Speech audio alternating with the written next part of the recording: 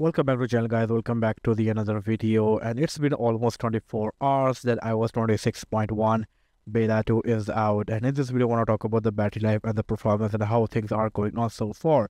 Now, before talking about the battery life, I want to mention some more changes of iOS 26.1 beta 2. First of all, when you go into the settings and get into the display and brightness, now there is representation of dark mode and light mode with new wallpapers.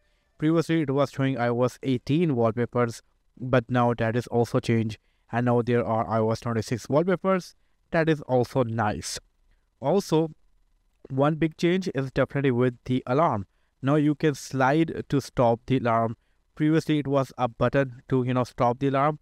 I actually want to show you and how I can do that. Let me just, set up an alarm for you. Maybe let's add a new alarm from here.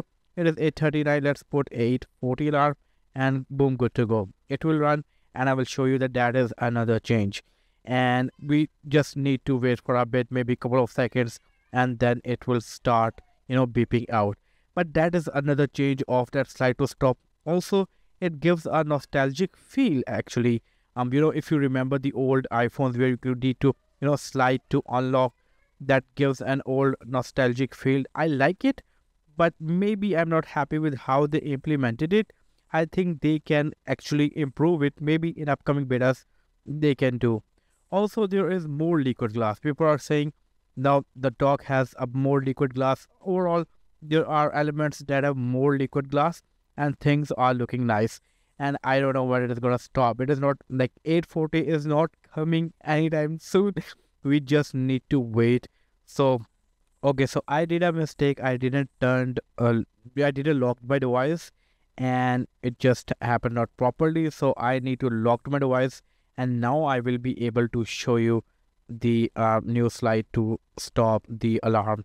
And so now I'm going to wait for a couple of I'm going to wait for a couple of seconds.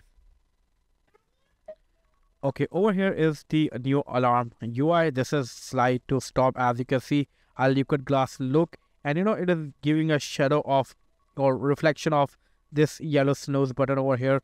Looks nice. I think there is a bit of a bit to improve the whole UI, but it looks really, really nice.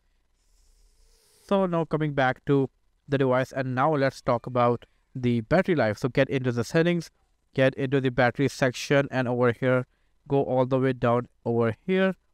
And this is the day. This is the first day I used iOS 26.1 beta 2. I used 89% of my device and I got almost 8 hours of screen on time.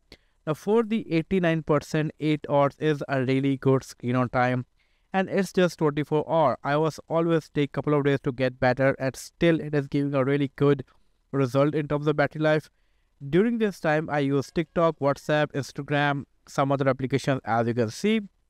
But yes, this is an improved battery life. Definitely, I'm expecting even much better battery life maybe in upcoming weeks, because it's again first day.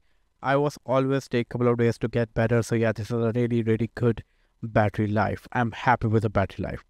Well, get to the Geekbench score over here. If I get to the CPU benchmark, CPU history, this is a score that came when the first time when I ran the test right after installing the update.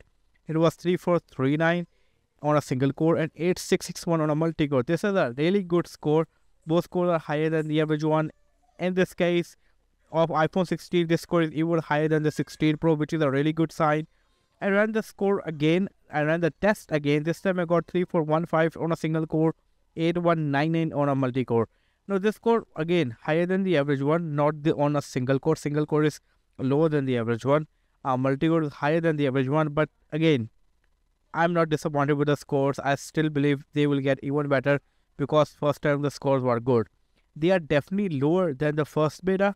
As you can see, first beta were having better scores. But I think again, if we give a couple of days, you're definitely going to get better.